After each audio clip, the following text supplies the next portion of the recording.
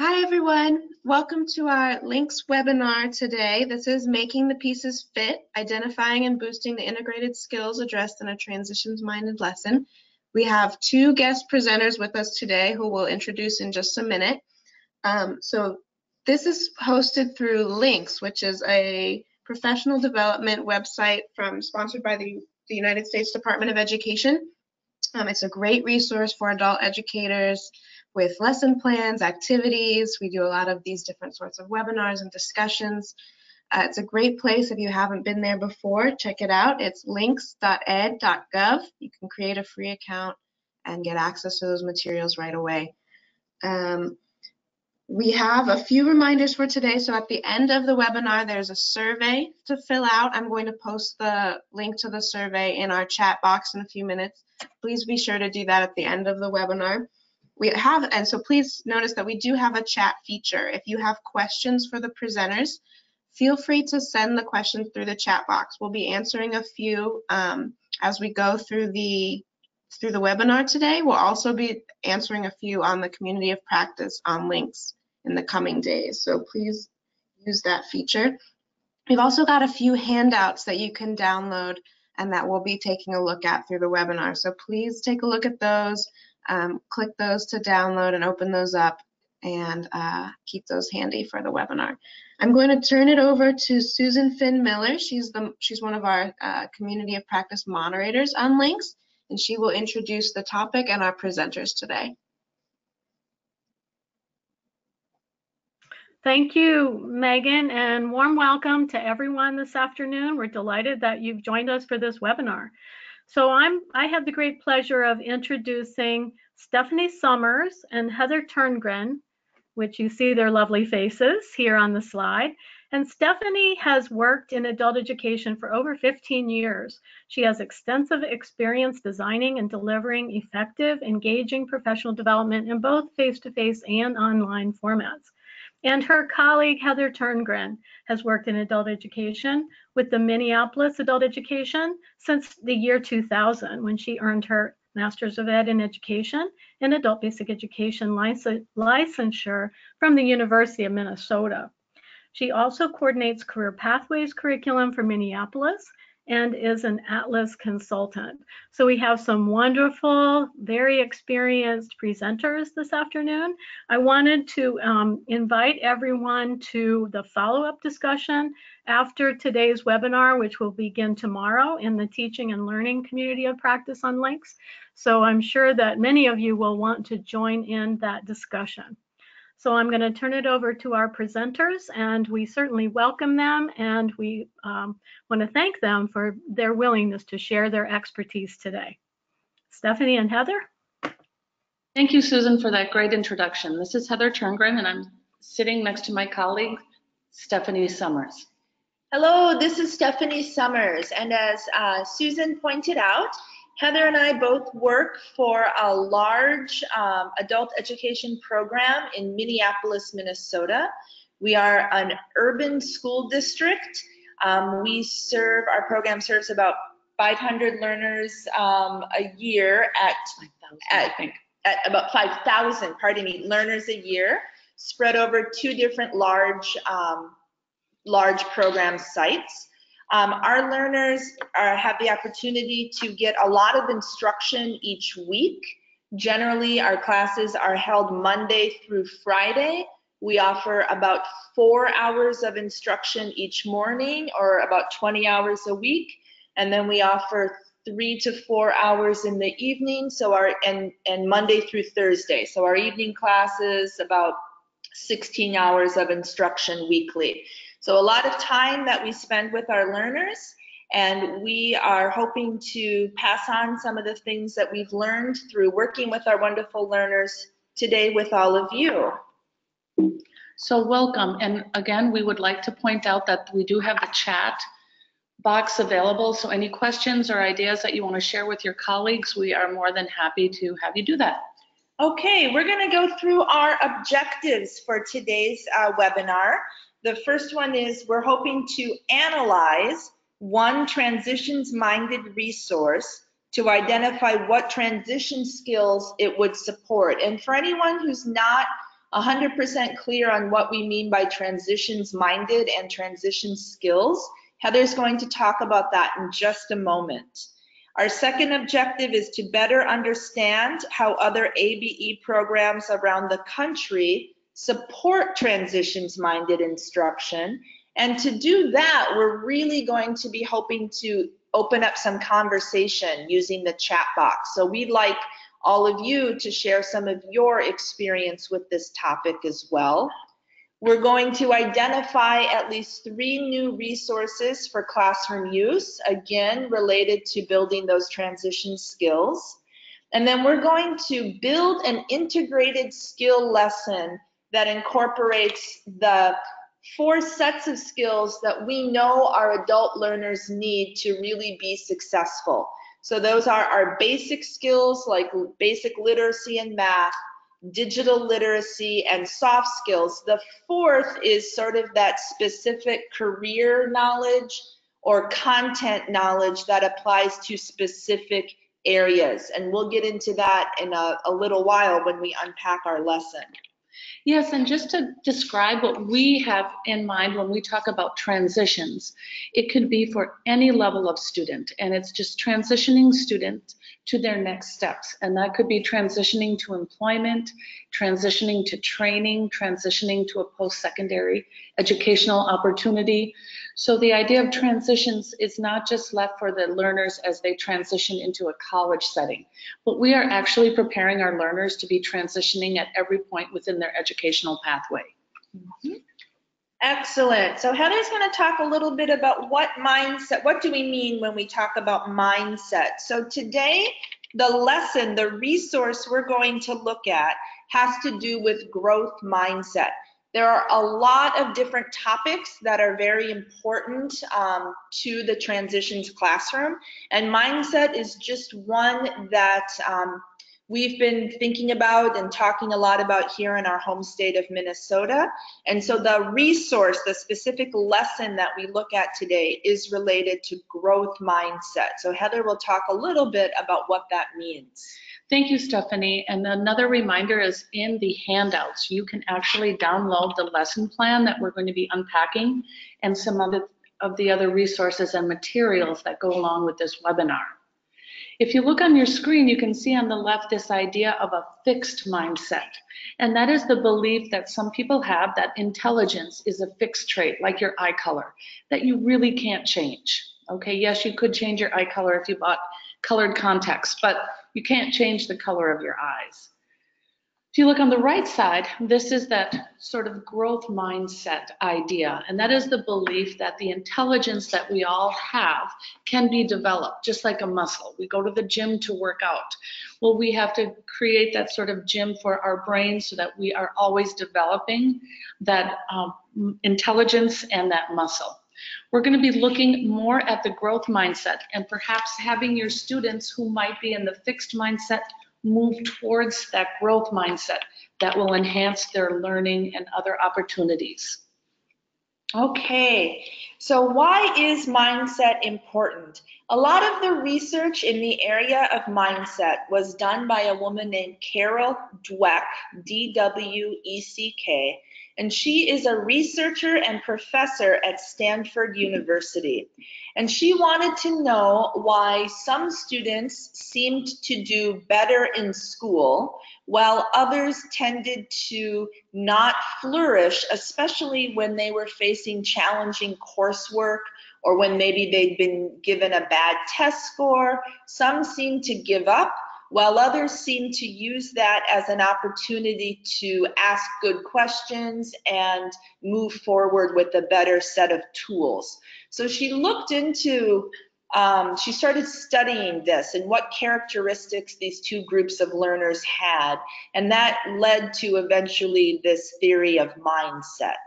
So there is a large body of research that supports the idea that students with a growth mindset do better in school. So again, we want our students moving towards growth. This is especially important when students are having to really push themselves in order to maybe reach a goal, or as we mentioned before, when they have felt like they've hit a stumbling block. We don't want them giving up. We want them seeing that as an opportunity to grow and to build that mind muscle. Yeah, and so as we discussed earlier, there are those two different mindsets. So students, and these could be the learners in your classroom, may have that fixed mindset. They might just give up because they believe that they just don't get it, or math is just too hard, or I have students who say they don't have a good brain. They just can't do it. They don't want to ask for help. They might not show a lot of effort because they don't want to be embarrassed for not understanding. They might fear that they don't look smart or they are not intelligent. However, we do know through research that students who have that growth mindset, they embrace or they are encouraged because of a challenge. They find it a way to develop. They understand it as what many in the educational field refer to as productive struggle. You may have heard this as the sort of grit that is needed. So we learn better when we have this productive struggle, when it's not just easily done, or we have someone else do it for us. So again, we would like to have our students move from perhaps what they might have, that fixed mindset, towards embracing and using that growth mindset. Right. And another quick word on mindset is we all have different mindsets, and most of us can have maybe a fixed mindset in certain areas of our life and a growth mindset in others. So for myself, I think I have a growth mindset when it comes to my career as an educator. I always feel like I can learn and be doing better by learning new approaches to use with my students. I have more of a fixed mindset when it comes to athletic ability, for example. I feel like I've never been very good at athletics. I'm not a sporty person, and therefore that's the narrative I believe about myself, and I don't try very hard to get better in those areas. So people often have different mindsets depending on the situation. A good way to sum up growth mindset is with the word yet. So instead of believing you can't do something, a person with a growth mindset just adds the word yet onto the end of that sentence. I can't do it yet, or I don't understand it yet, because that yet leaves the door open to the possibility that you are going to grow and improve by trying a new approach or strategy. So we are thinking a lot of this will become more clear as we move through the lesson, and we hope that if you have any questions, again, you take advantage of that chat box feature. And Stephanie, I'm just going to point out that you don't have that athletic ability yet. We'll go for a walk after this webinar, okay? Thanks, Heather. Okay, so the lesson that we are about to start looking at comes from a website called the Mindset Kit. And you can see at the bottom of the screen here, mindsetkit.org is where you could go to find this lesson. And then there is a drop-down menu under where it says for teachers in that gray bar. And you would want to click on the Teaching a Growth Mindset tab in order to access this lesson. However, for anyone who is intrigued by this idea of mindset, maybe it's something you've heard of, maybe this is the first time, but you want to learn more, coming to this website and exploring some of these other areas, such as how to celebrate mistakes or praising the process, not the person. These are other elements of growth mindset, and you might find some great resources here to help you learn more about this topic. But again, for today, we're going to be looking under Teaching a Growth Mindset, and that's where we find this growth mindset lesson plan. You do not have to go out onto the internet to find it right now. It is in your handouts tab. So we have already located it and attached it here for you. This would just be a place to go to get more information. And again, it's a great and wonderful resource, and what it's really, I think, important for ABE teachers to understand, it's They're free resources. We know that we have limited budgets, but if you can get free lesson plans and usable materials for your classroom, it's another way that we can be sharing as colleagues. Let's take a look at this exploration of the lesson plan related to the growth mindset. So we're going to be looking at what sort of professional skills, some people call them soft skills, other people might call them essential skills that our learners need and pretty much everyone working in society today need. But these are skills that often ABE teachers need to be addressing within their classroom, and they might be the more difficult skills to address. You might be able to work on a math problem, but it might be difficult to address some of these soft skills. Such as organization, time management, the kinds of things, problem solving that we know our students need, but they're not necessarily found just through doing problem solving, for example, or diagramming grammar points in a language arts class. Yeah, or completing a worksheet. This is more about perseverance with a productive struggle to reach their goal. So this growth mindset plan, again, you can download it free and you can get it within the handouts. And the plan is in collaboration with Khan Academy. So the activities can be adapted to be able to use in many different levels of your classroom, or if you have a multi-level classroom for both ELL, ABE, GED, for every aspect of adult basic education. Okay. So we're going to pause for just a moment and talk about what is meant when people talk about professional skills. As Heather, I think, said previously, professional skills, soft skills, employability skills, there's a lot of different names for these skills. And no matter what you call them, we know that they are essential to our students' future success. In our home state of Minnesota, we have developed a framework for teaching these skills that we call the Transitions Integration Framework, or the TIF. This framework was developed by looking at many other frameworks, such as Equip for the Future, 21st Century Skills, and doing kind of a survey of what already existed and trying to synthesize that information down to 6 essential categories of transition skills. Each skill is defined and broken into sub-skills, and then there are also sample lesson ideas that are included with this framework. In your handout section, you will see something called the TIF, Transitions Integration Framework at a Glance.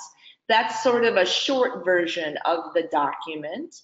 Later on in this webinar, when we get to our resources, we will show you where you can find the full version of the TIF that includes those sample activity ideas, as well as many other resources to support these skills. We have a curated resource library.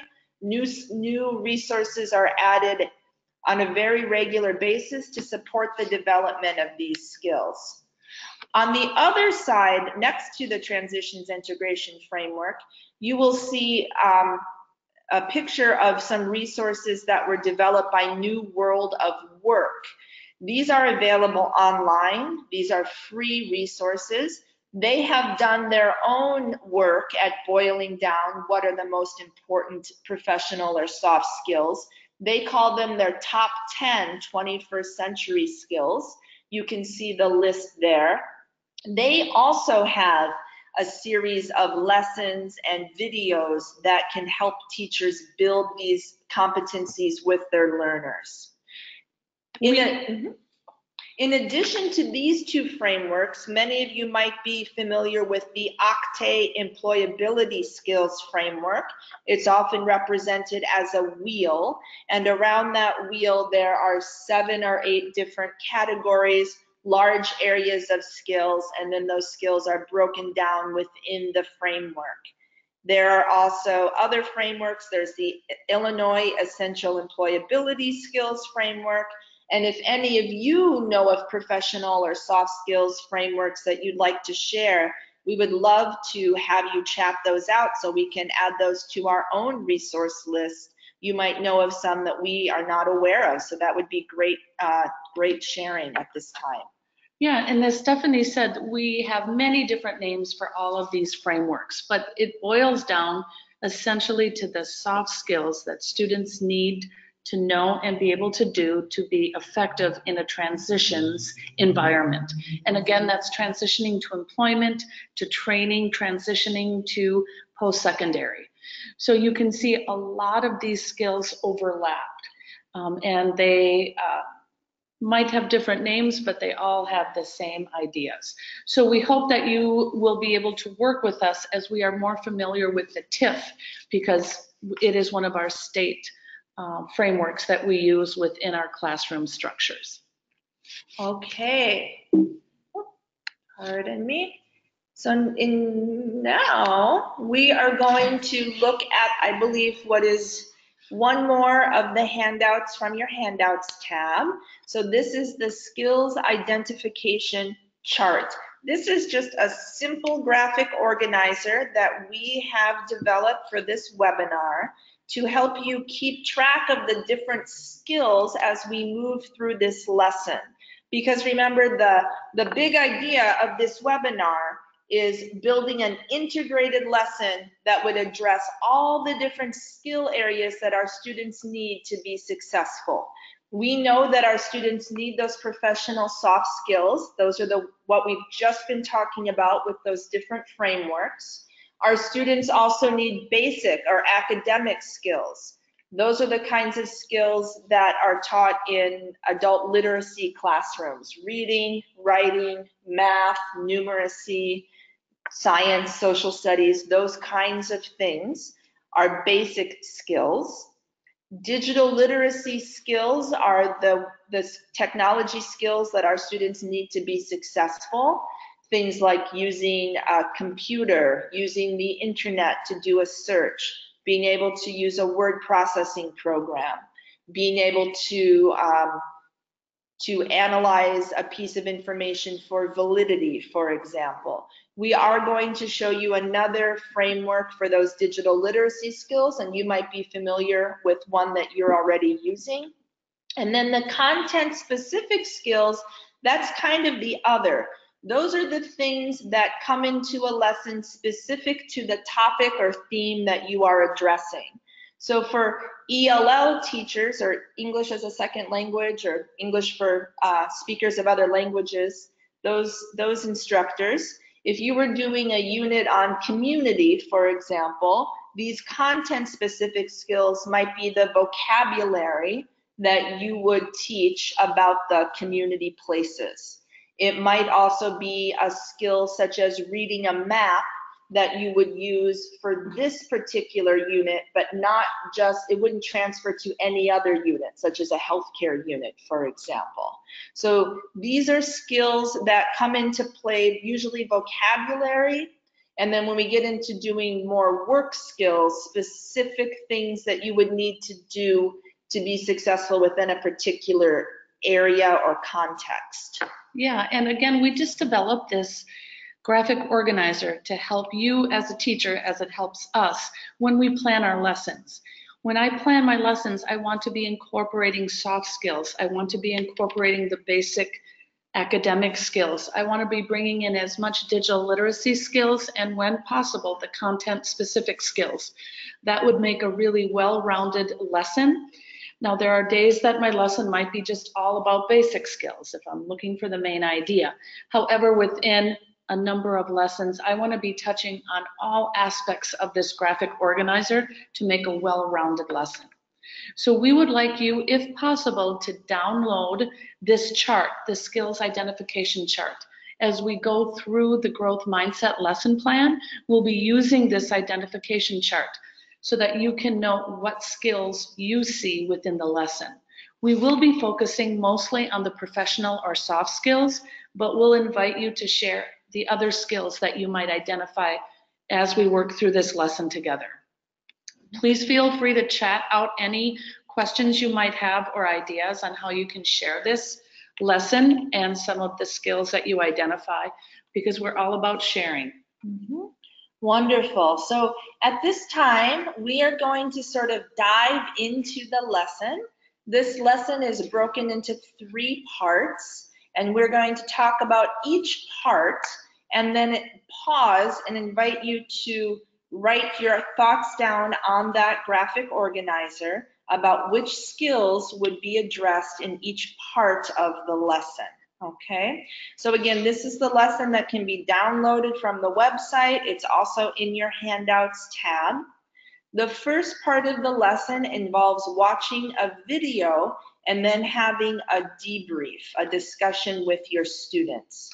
The lesson, the video is about the brain's malleability. So the first part of helping our students develop a growth mindset involves convincing our students that this is possible, that their brains can change, and that there is neurological scientific evidence behind the idea that by trying new approaches and by trying new strategies, we can grow our intelligence. So we need to get buy-in from our learners about this idea before we can really hope to have them develop growth mindsets themselves. So the first part of the lesson involves watching a short 3-minute video and then having a conversation about what was talked about in that video. And the actual estimated time, that's for the whole first part of the lesson. The video, as you can see, is only a little over 3 minutes long. We're going to show you the video, but we also have a link here if you're able to get it so that you could watch it later, and you can get the video link when you download the entire lesson plan. So if you bear with us for a moment, we're going to be switching our technology and we're going to be showing this YouTube video.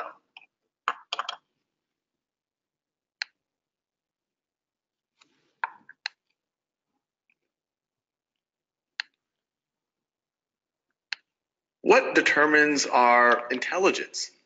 One school of thought is that, okay, maybe you're either just born with it, or you either have it or you don't. Some people are smart, some people are less smart, or maybe you can change it.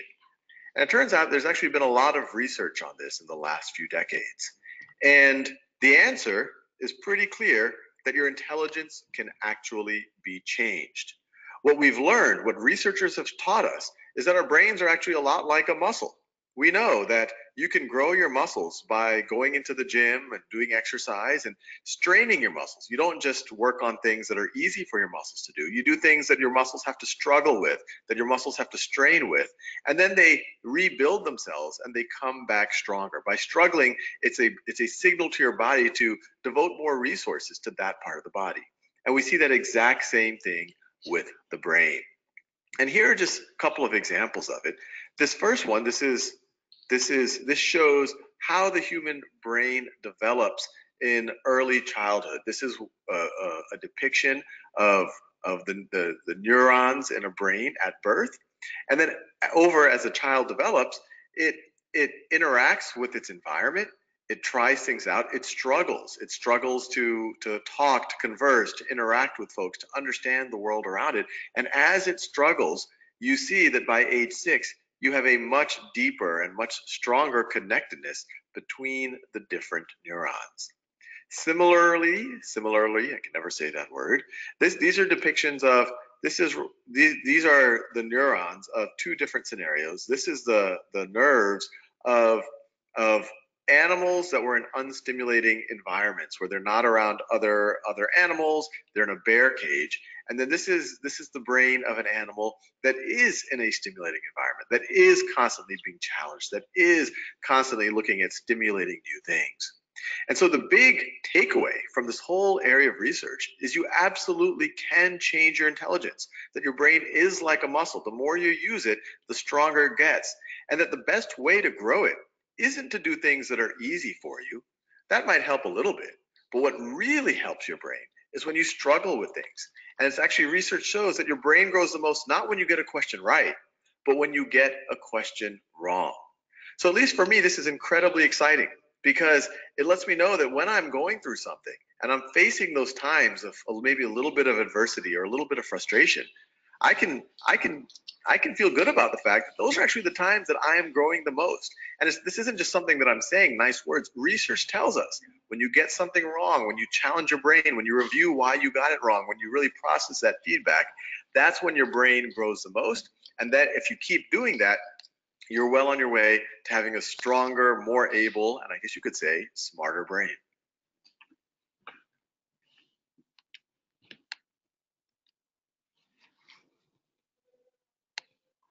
All right, so we've just watched the video. Give us 1 second and we will return to our presentation here.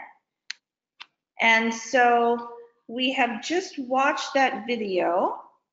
And now we're going to pause for just a moment. And if you did not get a chance to download this handout, maybe you could grab a piece of scratch paper that you have at hand, or if you're taking notes, and if you could just quickly write down a few of the professional or soft skills that you think might be practiced by watching this video and then discussing it. And so we've watched the video, and to remind you of what the questions are, these are the debriefing questions. So you can see the questions that the students would be prompted to discuss include: how do people become more intelligent? How does the diagram of the neurons at birth versus at age 6 demonstrate this? What about the second diagram of the nerves of the animal living in a cage versus an animal living with other animals and toys? How are our brains like muscles? And when do our brains grow the most?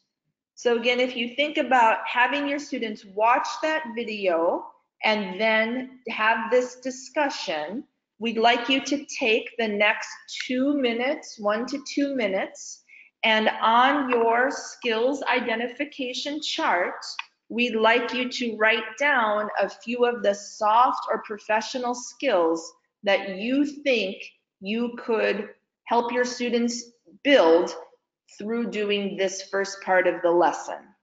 And I'd like to say, I don't want you to get hung up if this video would be too difficult or complex for your learners to understand, or looking at the questions and how they are worded. These come directly from that lesson plan. And as we know, we're adult education specialists. We adapt a lot of curriculum, so you might have to adapt that video to meet your learners' needs or the questions that are part of the lesson plan. So again, we're just going to focus with you as instructors and focus on the professional skills that you note from this lesson. We are going to take approximately 30 seconds to 40 seconds for you to think about them, and we would like to encourage you to use your chat box to share any of those professional skills that you have noted.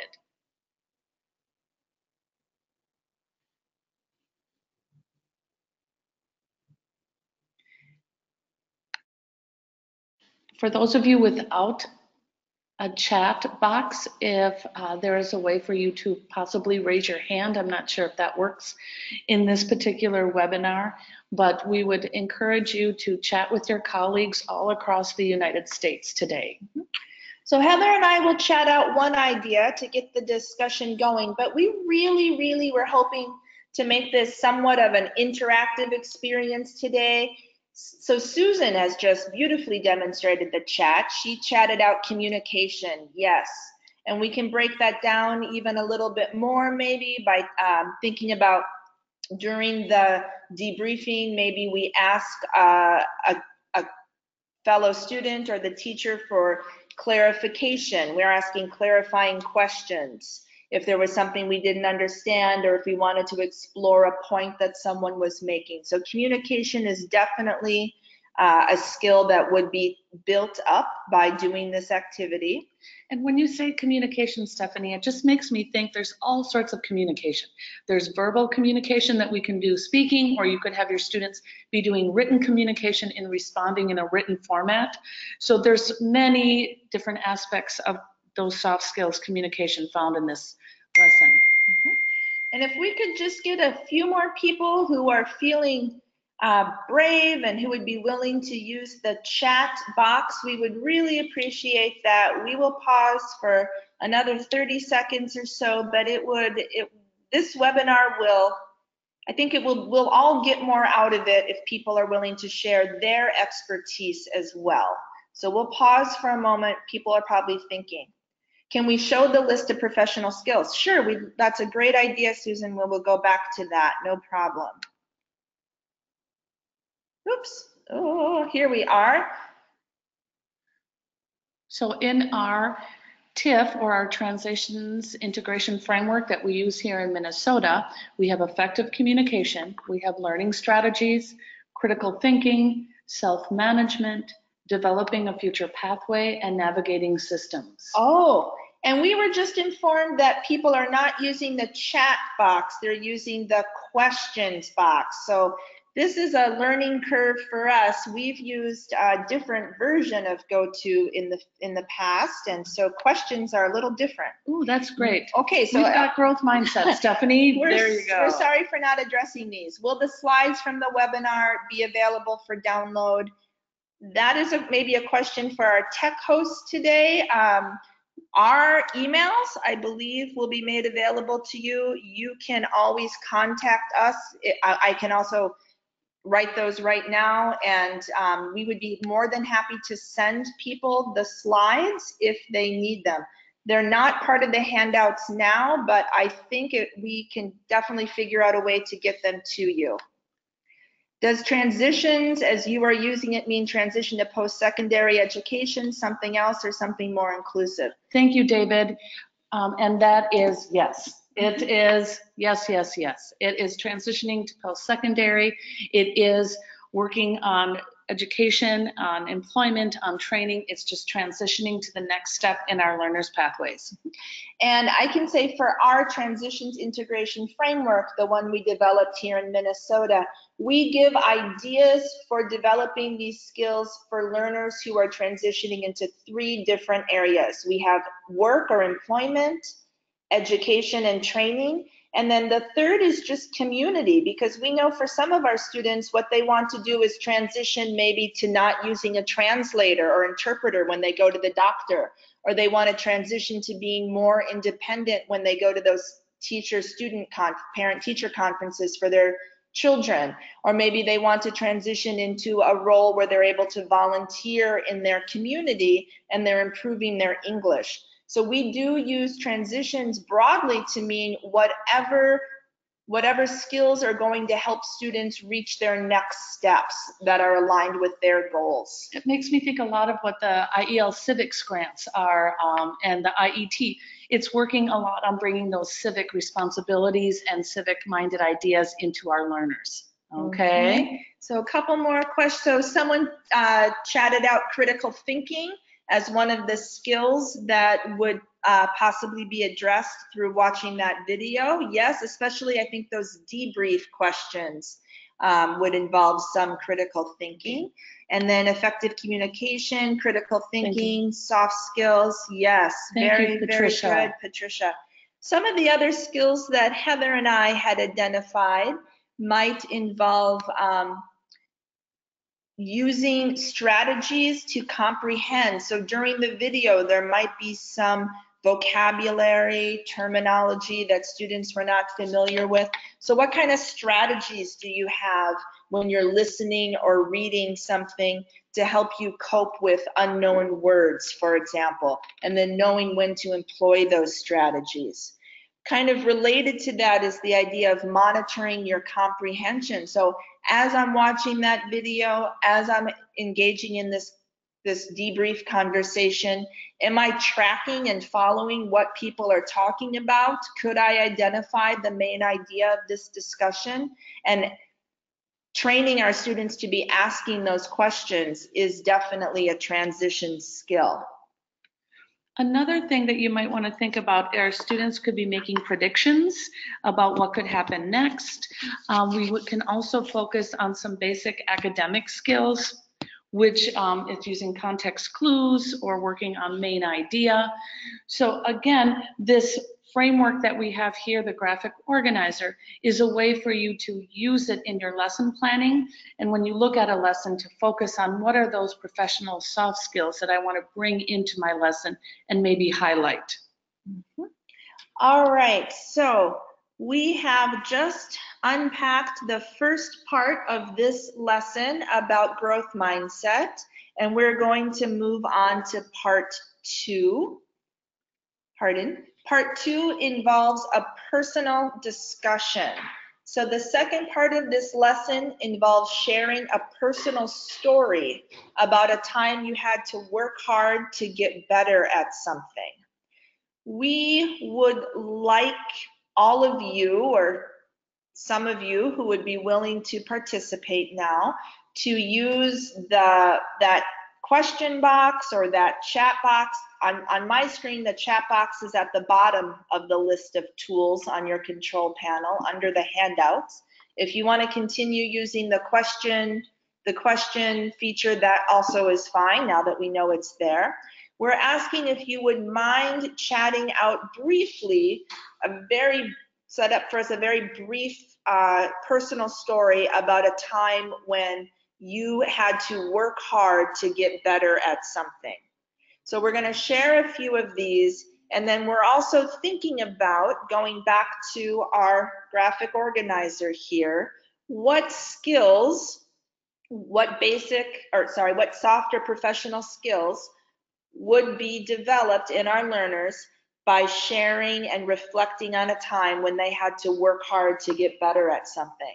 And I think Heather has a great story she wants to share about a time she had to work hard to get better at something. Oh, Stephanie, I've had to do so much to work better, to get better, to use my growth mindset to get better at something. But I will share with you guys, here in Minnesota, we have a large state fair, and every year people are allowed to enter in products that they might make at home, like canned goods or baked goods. And I like to think that I make some really gosh darn great salsa. So I can my salsa, and this is going to be my 5th year, yes, 5th year of me entering in my salsa in 3 different categories, and hoping that I win a prize or a blue ribbon, should it be. But every year I get feedback from the judges on what I could do to make my salsa better, or maybe more palatable to the judges.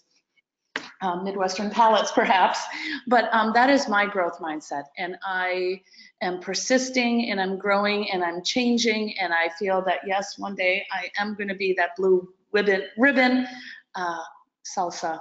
And I know, Heather, now you've told me you've adjusted some of the ways that you prepared this salsa. So you've added more or less salt, hoping to change the flavor. You've peeled and unpeeled some of the tomatillos that you use, yes, right? And I've also had to change just the name of the salsa itself so that it reflects exactly what's in there. That was one of the judges' feedback comments. Okay. So all of that is helping me to grow that growth mindset of, yes, I can produce some pretty gosh darn good salsa. Wonderful. So while maybe some of you think of your own stories, I will read out a few more of the skills that people say that they think we would work on from the video and the debrief.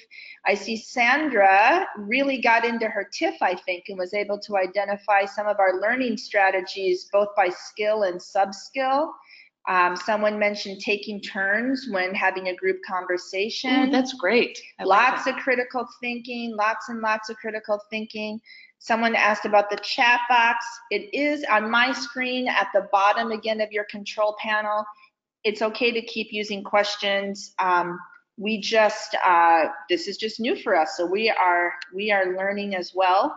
Seeing failure as a learning experience. Now, I'm thinking this might be in relation to this new part 2, the personal discussion. What would you learn from sharing these stories? Seeing failure as a learning experience is so important, and that's a wonderful opportunity, something that we should all keep in mind and model with our learners, is this idea that it's when we don't succeed at something that the most learning takes place. I have another, we have, if they self-reflect, they can develop analysis and self-awareness. Yes, knowing yourself as a learner and knowing how you get better at something, those are super important skills for moving forward and reaching our goals. And I think having a debrief so that the students feel comfortable in a classroom, they can share this productive struggle and maybe some faces of adversity, but in a safe environment. It's always important to make sure the students feel safe and empowered to share their challenges. Okay, so now I think I'm seeing a few other personal stories. A woman named Amber says, in college, I thought I was a good writer until my first English 101 teacher marked up my first paper in all red. I'm sure we've all had experiences like that. I had to work hard to learn how to play Rhapsody in Blue on the piano, says Patty. Oh, but Patty, I bet you play a really wonderful version of that now. Another one of our participants said, I had to buy a grammar book and go to the writing tutoring center for every paper through my first year in college.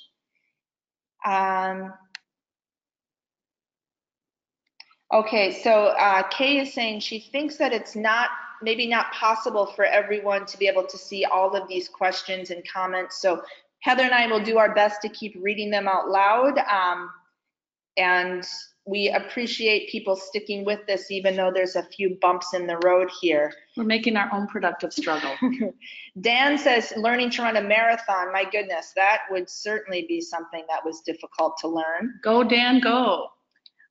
So we have, it was difficult to learn to use the Canvas online classroom program. Each time there was a problem, I would have to figure it out by trial and error or ask for tech help, and now it's much easier. Yes, so asking for help, knowing where to go to get that assistance is certainly something we need to help our students understand. And within our TIF framework, that would be navigating systems. So understanding that hierarchy, who do you go to turn for help, really an important skill. And I think this might be a friend of ours from Minnesota named Melissa, said that her challenge came from attending college as a single mother. For myself, that would be working full-time as a single mother is something that I've had to learn to get better at, work hard to get better at in the past few years. I'm taking a pre-calc class now. I always thought I was bad at math. I'm challenging myself now to continue with math even when it is difficult. We might not use the word difficult. We like to use the word complex, because difficult, I think sometimes people might think that that would be that fixed mindset. But if you think about complex, you're learning the complexities and the different layers. And I think you're going to be a fantastic math student. Mm-hmm. Thank you for sharing so much of your own productive struggles. Yes. A few other ideas of skills. Most of these some of you have already identified, but lots of critical thinking, lots of problem solving. Another one, seeking feedback on one's performance and then thinking of ways to implement that feedback is a softer professional skill. And also goal setting and then monitoring one's progress towards that goal would play into this idea of working hard to get better at something. Okay. So thank you for sharing all of the skills that you identified, but also your own personal stories. It really makes for a much more engaging and lively webinar. So thank you. We'll move to the next part of this lesson. Again, it is a 3-part lesson that you can download from the Growth Mindset lesson plan that we have in the handouts. And this third part is a letter to a future student. And again, you would probably modify this to meet the needs of your learners in your classroom, but this is asking the students to write a letter to a future student. In this case, you could ask them to write a letter to a student coming in the next quarter, the next year, the next level, but you're asking the students to reflect on the times of struggle and perseverance. So again, it's piggybacking off of what we just did with that oral debriefing, and now they're putting it onto paper. So on your skills identification chart, we would like you to choose a different professional skill that you didn't share just now with the part 2 of the lesson, and that you think that the students might be practicing by doing this writing activity. We'd also like to show you an example that Stephanie has used in her writing classes, and I've heard of different ways that it's been modified within different environments. But again, we'd like to have you look at your graphic organizer to determine the different professional skills or soft skills that you might get out of this part of the lesson. And I'll apologize, I know this is a lot of text for you to be looking at right now. These were the actual directions that I gave to my students for doing this assignment. We use in our program a learning management system called Schoology. It's a free platform that allows teachers to set up classes and organize resources and materials, set up discussion boards, receive assignments, share links, all of those kinds of things. So it's similar to something like D2L or Blackboard. And again, that's called Schoology. And so for this assignment, I used Schoology, and these were the directions I gave to my students. I adapted this assignment just a little bit. Rather than writing a letter to a future student other than oneself, I had my students write a letter to their future self.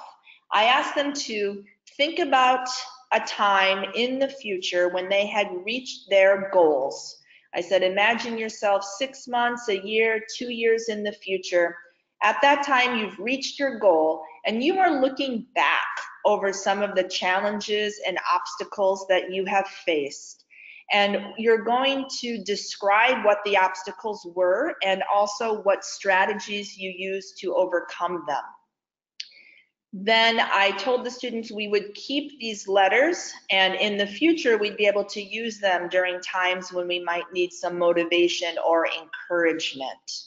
At the bottom, in the 3rd paragraph that you see on your screen, it talks a little bit about some editing when you finish the letter, what to do as far as making sure it is ready to turn in to me. And I'll talk more about that in just a moment. So for right now, you're just thinking about this idea of writing a letter to a future student or to your future self. And I will show you an example of what one of my students responded when we did this assignment. So here's an example of a student response, and I will read this out. So I took the name out just for the sake of privacy. So we can say, dear self, I would like to commend me on coming back to school after 4 years in 2014. So a little background, this student had taken the older version of the GED. She had passed 4 out of 5 tests. And before she could pass the math, the test changed, and of course her scores became invalid. So for her to come back to school, she carried forward a lot of disappointment and frustration about the fact that she had not earned her GED before the test changed. So she writes, I want to earn my GED and graduate. I know it was difficult for me to start all over again and passing the tests that I had already passed, which were all of them except for math. Now they have it where if I don't pass in the time allowed, I would have to do them all over again. I was very upset when Adrian told me this, so I quit. One day I was home sitting on my couch looking out the window, deep in thought on what I should do now that I'm disabled and can't work full time. I thought about doing daycare, but due to my back issues, what wouldn't have worked out well. I was diagnosed as having degenerative disc disease, which is arthritis in the spine, which prevents me from most mobility. So I made the decision on going back to school and studying on getting my GED and graduate. When I got here at Minneapolis Public Schools and while doing the assignments, I couldn't quite understand the writing, the comprehension of the reading, and the math. That frustration voice kept telling me to quit. However, I kept talking with my children, grandchildren, friends on Facebook, and mostly God, and praying. All encouraged me to stay in school. It's been hard, but I'm still here. I had took one of the tests, and that was the RLA test, and my score was not high enough to pass. Ugh, that made me want to quit again. but I overcame again and stayed. This is one goal I am determined to finish with the Lord's strength, stature, and wisdom. With all God's people, I will endure this goal that I have set for me to accomplish. So this is a pretty authentic letter from an actual learner. And this is something that she wrote, and she is still in our program. She is still working. So this was her example of something that might give her motivation in the future. I see so much identification of a growth mindset, of her stamina, her persistence. She just really continues on making sure she gets her goal of a GED. Now, I have had other people comment that they do something similar to this, where the students are writing a letter to themselves in the future, and teachers have actually taken that letter, addressed it to the learners, and then perhaps over a winter break or a Thanksgiving break, mailed it out to the learners so that the learners will receive it a few months later. It's a great way to have the students connect with themselves and their goals. And I think it's a wonderful reminder of why our students are here in the first place. They want to move on. They want to transition. As far as the skills, someone used developing a future pathway, one of our categories from the TIF. I think that's right, especially if the student writes about linking what their future pathway is back to why they need to reach these goals. And that kind of reflection definitely helps us to see ourselves in the future. Skills on the letter, organization, works for both basic academic and professional skills. Yes, so a lot of this letter, we can find both the professional skills and the basic skills. So the basic skills would come into play with the mechanics, the organization, the grammar and language. The professional or soft skills would come into play with, I think, the reflection and the preparing for what to write. And I think earlier someone had mentioned self-awareness. So I think that also is that professional or soft skill that students are aware of their learning processes. I love this response. The person wrote, if writing to another student, they are empathizing or seeing things from another's point of view, which is a crucial soft skill. Yes, empathy is such an important skill, and it is one of those skills that is cross context. So in the workplace, almost every field you go into would be needing empathy skills. So that is a great one to bring up, and this is a great way to work on that. And I think also having that debrief with students, that can be empathizing with your colleagues upon that productive struggle. And I love that people are starting to get into the different boxes. Yes, digital literacy skills for sure. If you were going to be typing this letter and then formatting it, perhaps, you would definitely get into some digital literacy skills. And if you didn't think along those lines, that's a way to really make this a very well-rounded skill lesson so that you can be incorporating these other skills that we might overlook at times. So some other ideas Heather and I had, one that wasn't mentioned before might be understanding expectations and norms. So in order to overcome a struggle, the struggle might be that you're not understanding exactly how to fit in or what's expected of you. So understanding what those norms are, and then also knowing how to utilize and leverage resources is an important skill for our students to have. Okay. So thank you guys very much for sharing your ideas and also using this skills identification chart, because as we say, we use this for ourselves to help make very productive lessons that incorporate many different skills.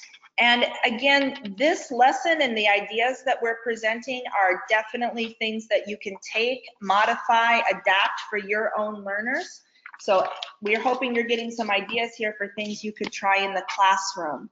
So now I'm going to get back to that third part of the directions that were in my original letter, and we'll see that again in just a moment. And we're going to talk a little bit about strategy instruction, which is another way, in addition to making sure that your lesson covers more than one skill set so that it's integrated. Using strategy instruction is a great way to help get more out of your lessons and units. So when we talk about strategy instruction, we've got kind of three ideas here. One is learning task formats. Learning task formats are routine structures for activities and tasks that provide practice of lesson content.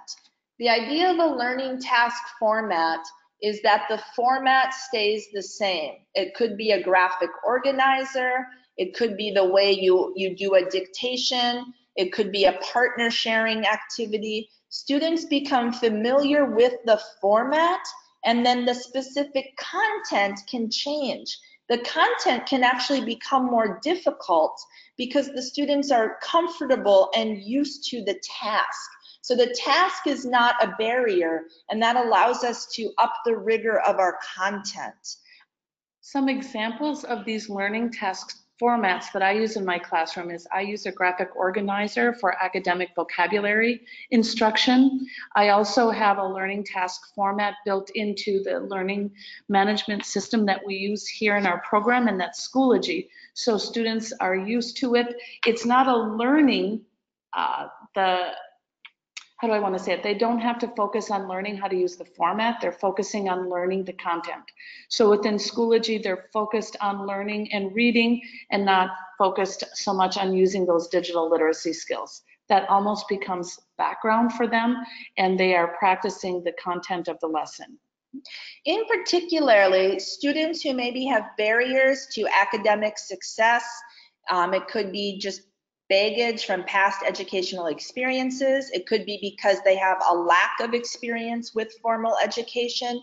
Setting up learning task formats that you use again and again, so that's our second point, making them routine, helps your students to feel more comfortable in the classroom. It kind of lowers some of those obstacles about like not knowing what to expect, worrying that they're going to do it wrong. When those walls come down, students actually learn better.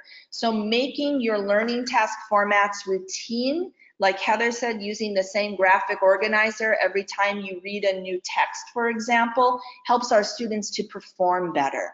And then the third point, creating norms. So if our students learn something like a way to take notes by using a particular task format or a method for remembering vocabulary, then they're able to make that a routine. And then if they carry that into their life outside of your classroom, that's when it becomes a norm. When your students kind of internalize it, maybe they're reading the newspaper, maybe they're at work and they're going through some training materials, and they're able to employ some of those learning task formats that you've taught them to help them learn and master that new content, that's when it becomes a norm. So these three things, learning task formats, routines, and norms, really work together to help our students be more successful learners. And Stephanie, you remind me of something that happened with conferencing with my students at the end of the last quarter. Is students in my class, we have a routine of always highlighting the main idea in a passage. And the students tell me that they do this when they receive training materials from their work now. So they're highlighting the most important or that main idea within the materials. That's crossing over to that transition skills, and it's helping them in many areas of their life and not just in the classroom.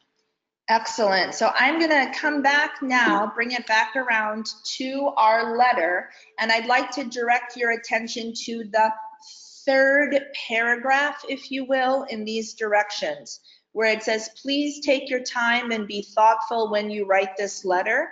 When you finish it, please read what you have written and try to check for mistakes in your writing. Here's the part where we talk about our routine and our learning task format. You can use the same editing process that we use in class when we do our warm-up activity of correcting the 10 mistakes in a paragraph. Remember to think about CUPS. So CUPS is a mnemonic that I have taught my students that helps them with editing. CUPS stands for capital letters, usage and grammar, punctuation, and spelling. So the strategy that I want my students to take away is for them to have this mnemonic in their minds when they look for mistakes in their own writing. That's what I'm trying to encourage them to do. That's the strategy that's going to help them be better writers. But to practice that, we use this website, and the website, this comes from a website called Everyday Edits, and it comes from the Education World is the larger website, and the Everyday Edits section is where we get these paragraphs. On the website, Everyday Edits, you can literally find one of these paragraph correction activities there's one for every day of every month. So it's broken into 12 months, and then within each month, there is a different paragraph for every day of that month, plus some bonus material. So the actual paragraph correction is an example of a learning task format. It is a learning task format because the students become familiar with the task, which is looking for the 10 mistakes.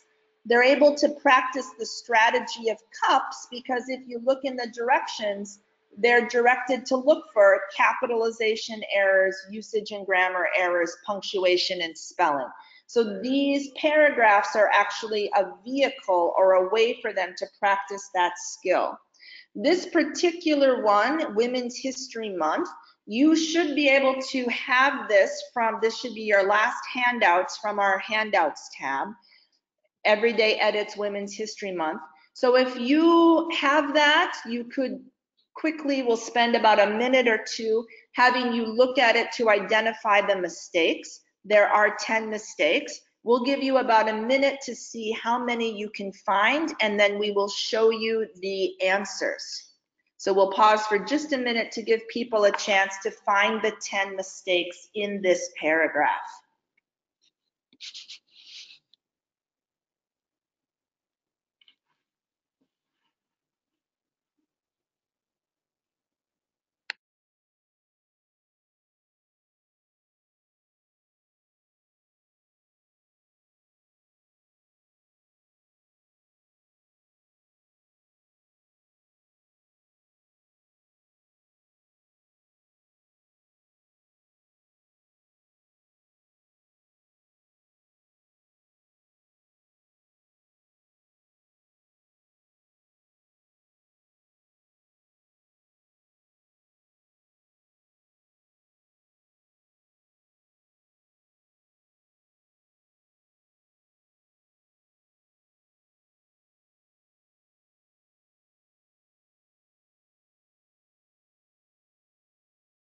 Okay, so we hope that's been enough time for you to have a look at this and to find some of these mistakes.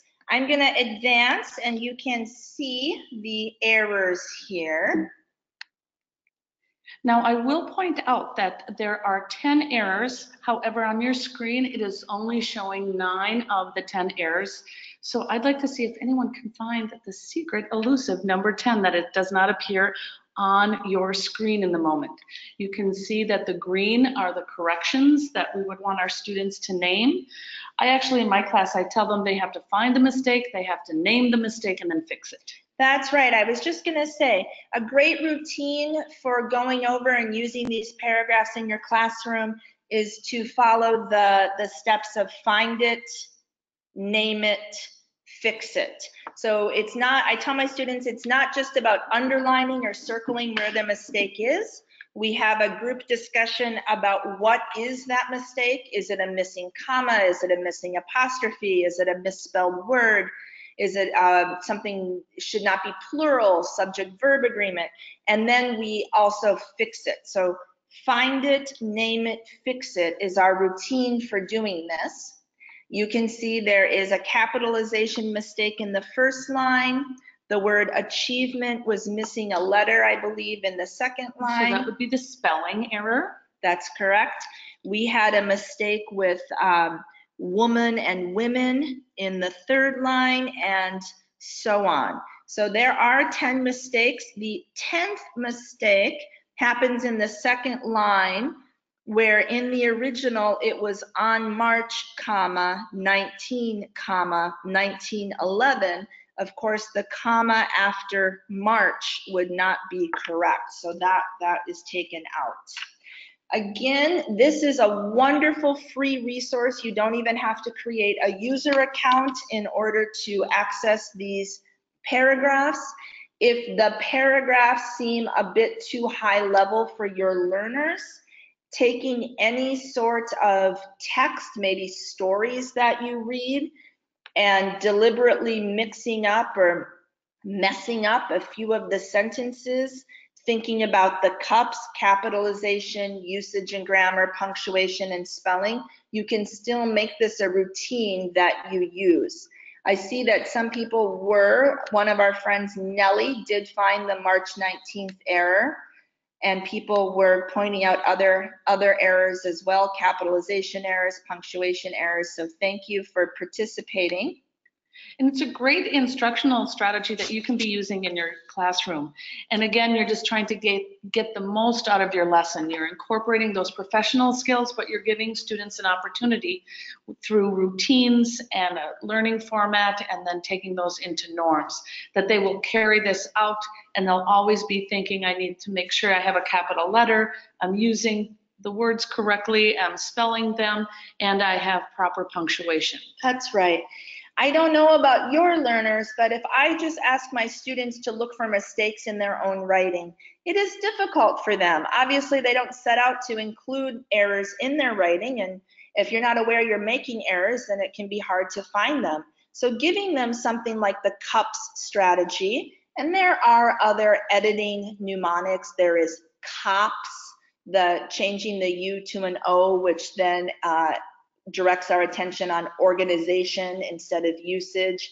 There is STOPS, for example. So there are different ways, there are different variations on this. All of them help to support strategy instruction, which again can be recognized as an approach that teaches the tools and techniques necessary for understanding learning and retaining new content and skills. The goal of strategy instruction is that learners use the tools independently when they get stuck or need help. It's developing that growth mindset. So instead of just giving up and throwing their pen across the table, they're actually going to be using these strategies to carry on, and they haven't finished it yet, but they will get done with it. Okay, so we are going to pause for just maybe a minute or two, because I know it's getting close to time. We were hoping that some of you wonderful participants might be willing to use your chat or question box to share an example from your classroom of a learning task format or a routine or a norm, things that you're doing in your classes to help develop strategy instruction with your students. So different learning task formats, routines, or norms that you are using. If you could share those, you've been wonderfully active participants today, and we would love to hear a few of your ideas. We'll pause for about 30 seconds to let the sharing happen, and then we'll continue.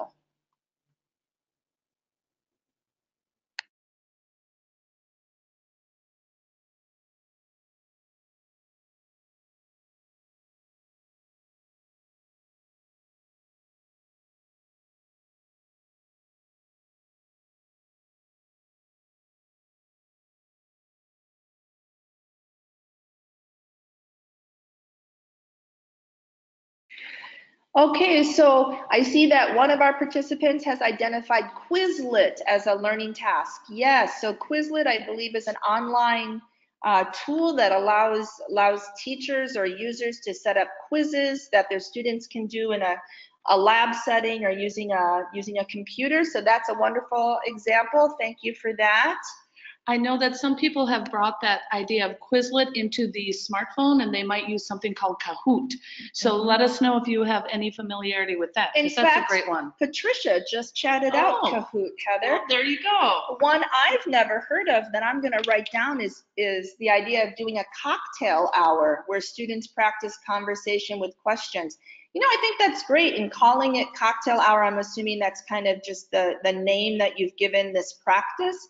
But yeah, I mean, in many professional situations, people are expected to be able to make small talk, and I think that's a great routine to get into. Yeah, we have the chit chat right there. We've got other ideas here. 5-sentence dictation.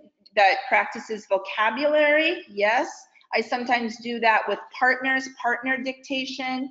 Our friend Laura Smith-Hill from South Dakota, hi Laura, mentioned Venn diagrams. Thanks for that. Reciprocal teaching, the fasting strategy that increases reading levels by 1 to 2 levels each year. Wow, that's amazing. We have Dictation Thursday, Kahoot Friday, doing different mix and mingles.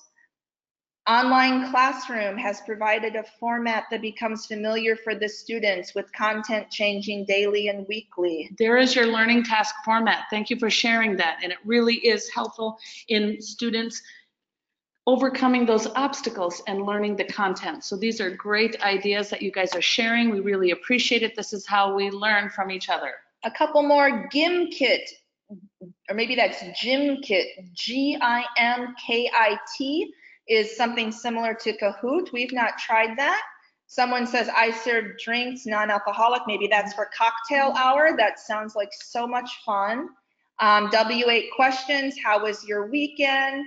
ABC order, that's a wonderful one for vocabulary words that practices our critical thinking skills of sorting and ordering. That's fantastic. Thank you for sharing. You can keep chatting out and we're going to get back and finish up our slides here. So we have not talked too much. Some people have brought up the digital literacy skills, and we said earlier we'd be showing you a resource, a set of tools that you can use for digital literacy. And these were developed in Minnesota by some partner, a partner consortium in St. Paul, I believe. And these are called the North Star Digital Literacy Standards. So these standards are in 8 or 9 modules. You can see them listed here on the screen. Basic computer skills, World Wide Web, Windows, Mac, email, Word, social media, Excel, PowerPoint, information literacy. And these are great skills and assessments. You can go to the North Star Digital Literacy website and you could have your students take assessments and they can be then progressing and learning these skills needed within digital literacy. There's also some great lessons that are applicable for each of these standards that were developed by the St. Paul Public Library, and they have online learning for students to be learning about these digital literacy skills. So it's a great tool, and it's a way for you to be bringing in those digital literacy skills that are so needed for all levels of transitioning, to the workplace, to post-secondary, to training, and even working in the community today. Students have to work with their the teachers of their children. They have to go online and they have to do their time cards, so they need to do all sorts of work online using digital literacy. Absolutely everything. So some of you already pointed out about our letter writing activity. You would be using maybe Word to create that letter. In our program, we use Google Drive so that it's cloud-based, so then that would be using the World Wide Web. Some people might be doing slides, so that could be PowerPoint. There's also Excel, but the last category is somewhat new for the North Star Digital Literacy Standards, and that's information literacy, and that's actually focusing in on those ideas of bias when doing online research and getting some of those more standards and skills that you might use in a collegiate setting. Okay, so we are going to look again at that third part of the lesson. So remember, that's writing a letter to your future self or a future student. This is the part that requires students to do writing. So the other parts are more about thinking, reflecting. Here we're doing a writing assignment. So we're going to ask you to think about the basic skills and the digital literacy skills that your students would need to successfully complete this part of the lesson. And we'll ask you if you can share some of those ideas. We have one more learning task format that was shared. That's a jigsaw activity. That's a great one where you break up a larger piece of text among different groups of students. So now we're going to think about that writing piece and what types of basic skills would be supported through doing a writing activity, such as creating a letter. If people would share a few ideas, we will read them out. And again, you can be using the graphic organizer for the skills identification chart. And this time you can be filling in the basic skills area, which is the top right-hand part of your graphic organizer. Okay, some of the ideas Heather and I have come up with. Someone else mentioned before organization. Yes, making sure your letter flows logically with some sort of an organizational pattern.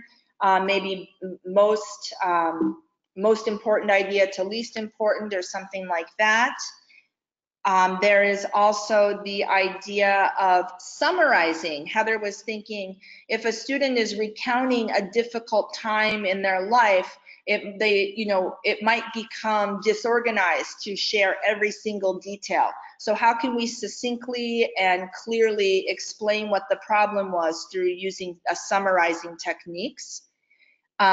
Vocabulary, thinking about your audience and your task and choosing the appropriate vocabulary would be another possible basic skill.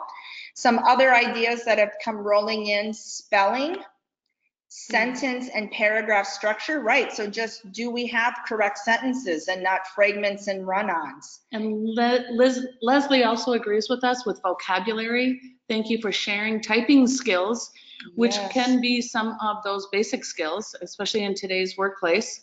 Yes, or also digital literacy skills, yeah. of course.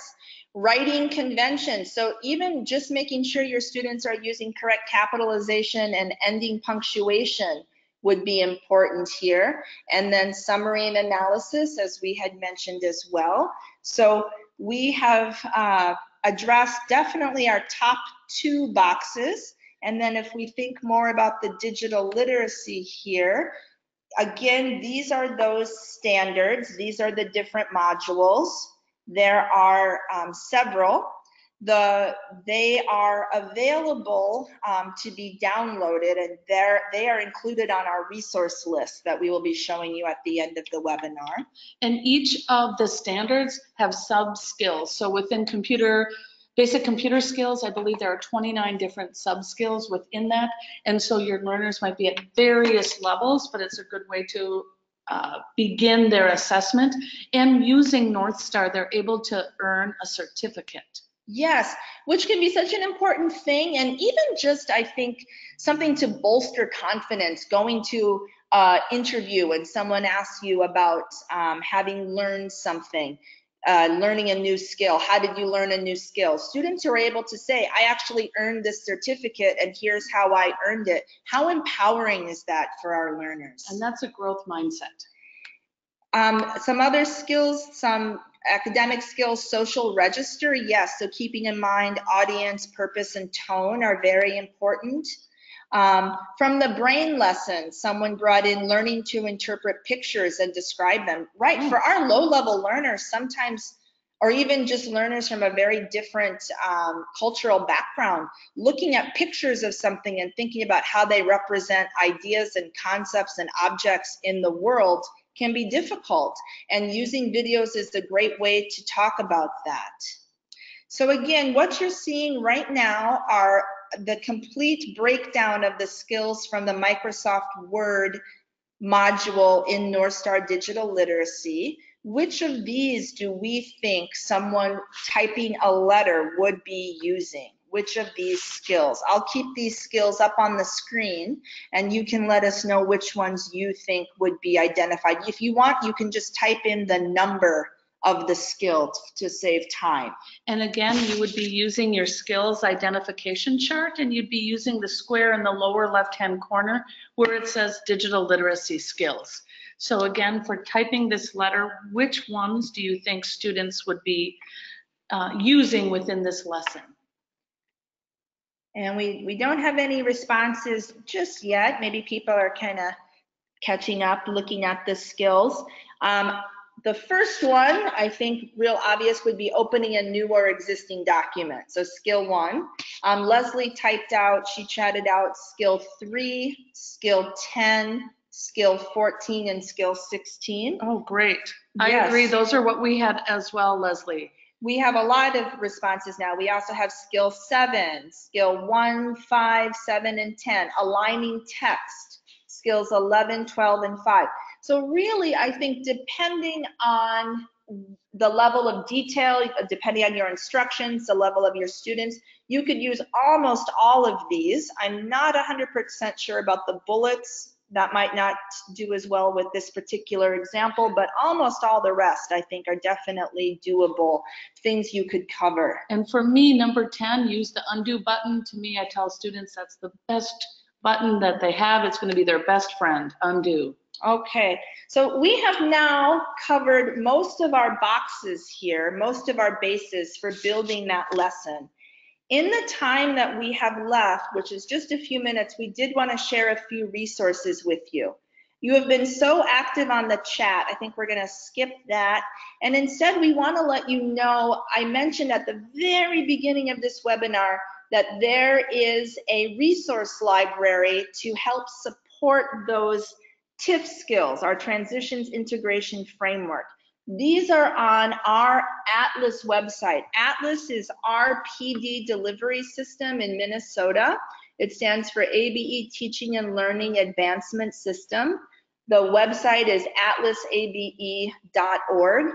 If you go under resources, where the arrow in the picture is pointing, you can see our online library, and the one that you would choose is ACES TIF Resources. In that library, there are full lesson plans at several levels, at a beginning, intermediate, and advanced levels that can be downloaded for you to use for teaching these skills. There are a variety of different online resources that are divided by each of the 6 categories. Everything here has been vetted and has been tried, and it is an excellent place, sort of a one-stop shop to go to for finding transitions resources. And again, these are all free. You can just click and download these lessons and you can take and use them. We really feel that sharing is one of the unique features in adult basic education. We share very well and we collaborate with our colleagues all across the United States. Mm-hmm. So here is our reference list. We do hope there is a way, maybe at the end one of our tech hosts could jump on, or Susan could let us know. If you come into our moderated discussion within the community of practice hosted through links in the teaching and learning chat room, we can post our slides for people to download. We can share more resources. We can share our contact information.